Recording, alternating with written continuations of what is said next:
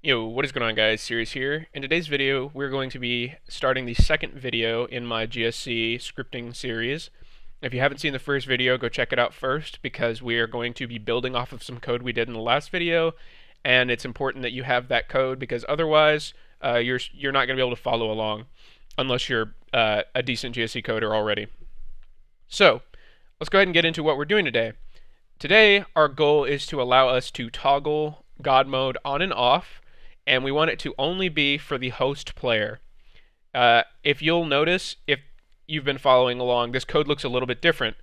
The reason is I just messed up the last recording and I didn't have a backup of the old code. So just go ahead and delete the stuff that used to be below this line for use player controls to where it looks like this, including the code that we wrote last video. You're also going to want to go ahead and download the latest version of the MW3 utility.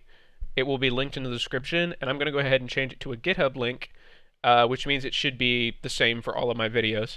That also means that in the future, this may look different than what it looks like right now, but it shouldn't affect you because the code should work the exact same way. If you are a more advanced GSC coder just watching this video to see what I did, something interesting that I think you'll want to use is my isButtonPressed function. It works with all of the buttons in the game. We also have some code down here. You'll be able to subscribe to notify events for buttons, which I think is going to be really useful. So definitely check it out. Anyway, back to the tutorial. So once you've got your code looking exactly like this, I wouldn't deviate much from this. Obviously, you can, write your own code if you're feeling confident, but if you're just trying to follow the tutorial, I would get to this point. We're going to first make it to where only the host can run some code. Now, if you don't know what the host is or what being host means, in Call of Duty, you will connect to one person who will have all of the game logic running on their system. That person is called the host. So if you're hosting a game, it means all the game logic is running on your system. That's why a lot of the time you'll hear modders say, oh, I need to force host, which means they're forcing themselves to be host of the game, or saying, oh, I need to be host. It's because they need to be able to run all of the server logic on their machine. Otherwise, they're not going to be in control of the game, and anything they do will just basically kick them from the game, or the server's not going to accept it. So we want to basically check if we are the host. This should be the same for both Black Ops 2 and any other game you do, except Black Ops 1. But again, we're not supporting Black Ops 1 in this tutorial series just because it's not up to date enough for this tutorial series. So we're going to do if self is host. Make sure you have these parentheses like this, and make sure also that your function has is host and then two parentheses, and then make sure you add open and close brackets. Now, if you want to know what this if statement is, which you're going to need to know because you're going to use them a lot whenever you're coding GSC. An if statement just is basically some kind of logic. Read it in plain English. If self is host, do something. It's the same thing as if you were like, for example, to say, if I have a low amount of groceries, I will go to the grocery store.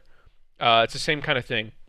Just take whatever's inside of the parentheses inside of the if statement and basically check whatever it is. And if it evaluates to true, or if the statement is true, then it'll execute whatever's in it. If it's false, then it will not execute anything in here.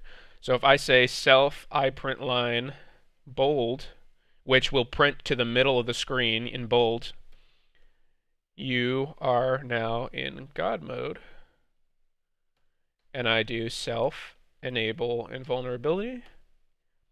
If I am the host player, whenever I spawn in, it will print you are now in God mode, and it will enable invulnerability. Let's go ahead and check our syntax, and let's inject this into the game.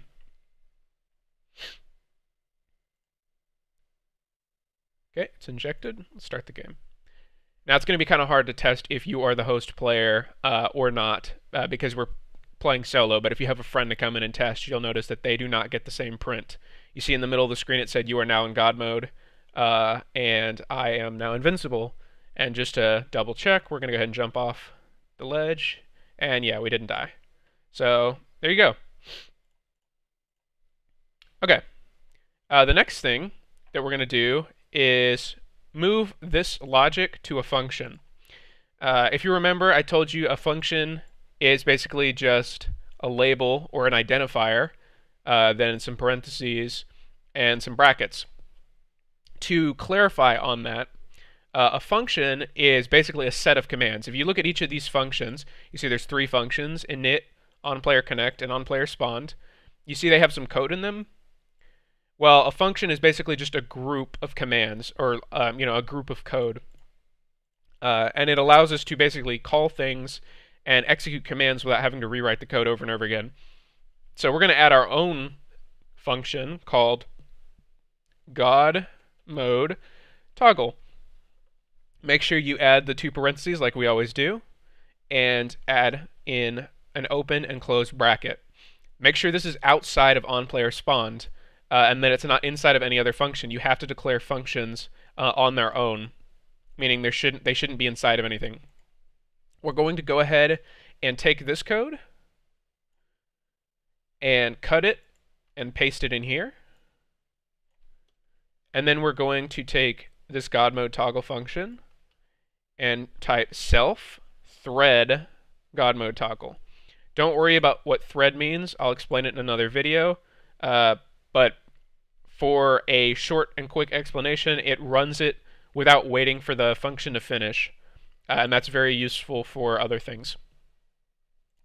So the next thing we're going to do is add something called a while loop. Don't worry about what it does.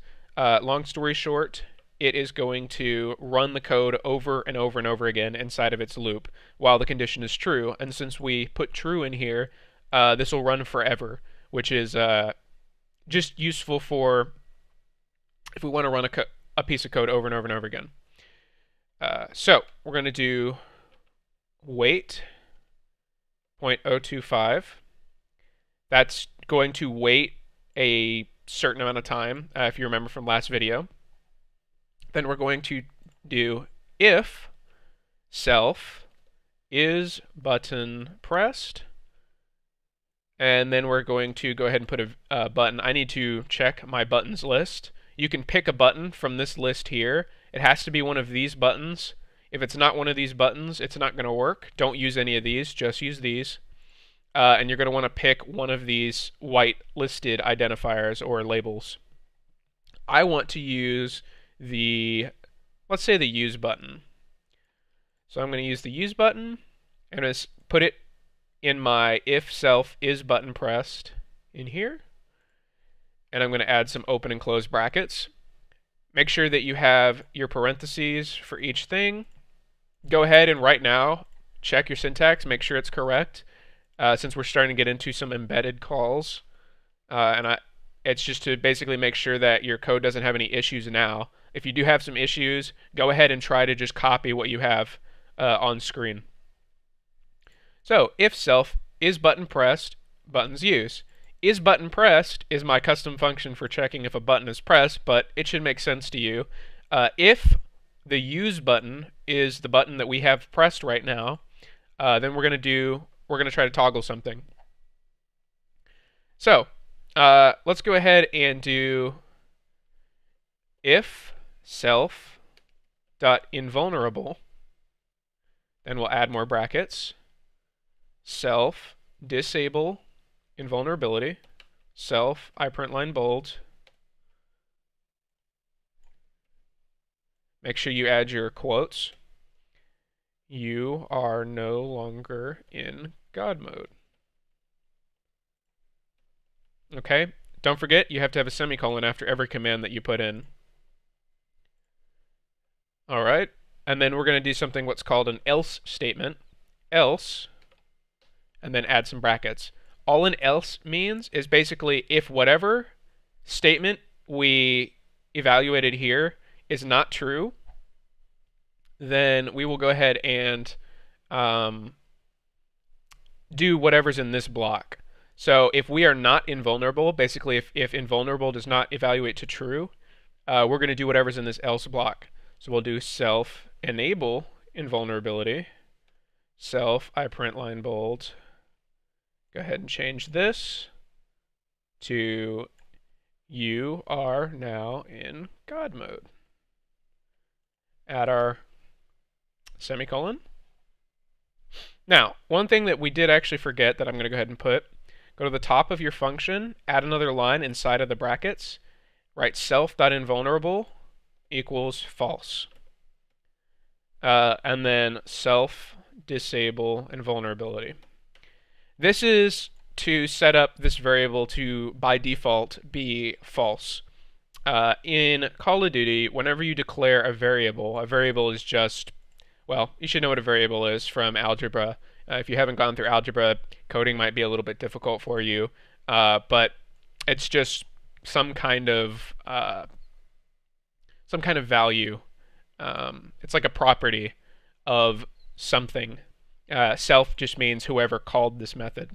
So if self.invulnerable equals false is basically setting it. In Call of Duty, variables by default are not defined. If a variable is not defined, you'll run into an error whenever you try to use it, except in specific scenarios.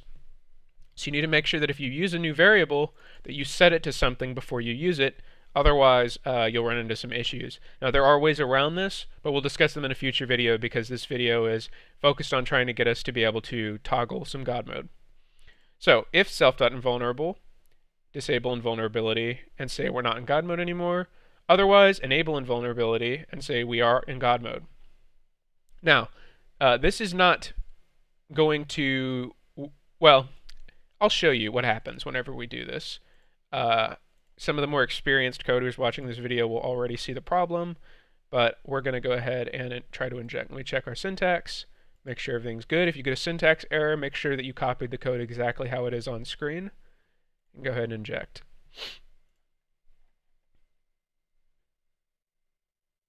Okay.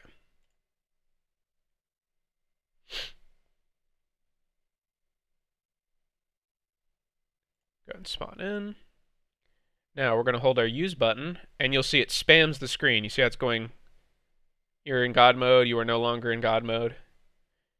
Well, the reason that happens is because we wait 0.025 seconds in between every run of this code, right? Because if you remember, a while loop is going to run the code over and over again. Well, if we're holding down the button, when this loop runs again, it's just going to toggle it again. So while we're holding down the button, it's just going to keep going over and over and over and over again. So we need to add either a longer delay, which is what most people do, or we're going to do it the right way, and we're going to say while self is button pressed, and then we want the button that we used, wait 0.025. And what this is going to do is while we have this button pressed, we're just going to wait, which means whenever this code stops running, it means we are guaranteed to know that the button is no longer pressed, and we can continue with the code. That means that it's basically only going to run this one time per press. There is a more efficient way to do this with my library, but we're not going to get into that in this video because it requires wait tills and notifies, which we haven't got into yet. So let's go ahead and check our syntax again and inject.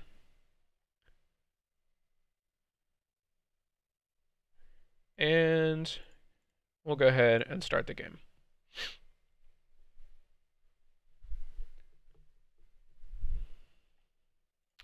Okay. And let's go ahead and check out our function. If I press the use button, I'm now in God mode. If I press it again, I'm not in God mode. And to check that it's working, I'm going to enable God mode, jump into the well. I'm okay. I'm going to disable God mode, and now I die. And there you go. We have toggling God mode. Now, there is one thing that's a problem. You see how if I press it after I died, it comes up twice? This is because of the way our initial function is set up. If you look at the code here, it just says wait until spawn player, unfreeze our controls, and then thread the God mode toggle. Well, that's an issue because that means every time that we spawn, it's going to run our God mode function, which means this loop is being run over and over and over and over and over again. So what we're going to go ahead and do is just add this line to the top, self end on death. What that's going to do is whenever we die, this function, it doesn't matter what it's doing or where it is, it's just going to stop. End on just basically means whenever we are running the function and we get a notify, which we'll talk about in another video, to kill the function. So as long as we add this line right here, now we can just inject. Okay, project set up again, start the game. And we went over 15 minutes. Oh well. It'll be over soon. Now, I spawned a little bit far from the well, but that's okay. I'm just going to go ahead and enable and disable God mode, hold a grenade, and I should die because I'm not in God mode anymore. And when I respawn, you see we can still toggle it correctly. And there you go. What's interesting about this is now your script is set up to where if you went online with this, and you got host, of course you have to be host. We'll talk about force host in another video. You would be able to enable God mode for yourself whenever you spawn, whenever you want, as long as you press the use button. And of course that would be kind of annoying because the use button would be used for other stuff, so you might want to put it to an action slot or something. But yeah, just play around. You can swap the buttons if you want. Just make sure if you swap it here, you swap it here as well. These buttons need to match. And I think that's it for this video. If you have any questions, ask in the comments below. I know we covered a lot in this video, and I'll make sure to be covering it over and over again in the future videos, the concepts we learned in this video. But there you go. There's some cool stuff. I've been trying to keep the videos to about 15 minutes. We went over. We're at about 17 minutes. Oh well. But yeah, each of these videos should be around 15 minutes in the future. And for the people who are more advanced who followed this video, hopefully you learned some of the ways that I set up my toggles and threads to actually work without being, you know, really weird, like having longer wait times or, you know, whatever. Anyway, that's it. If you guys enjoyed the video, leave a like, share it, get this circling so that people can learn GSC, and I'll see you guys in the next video. Peace.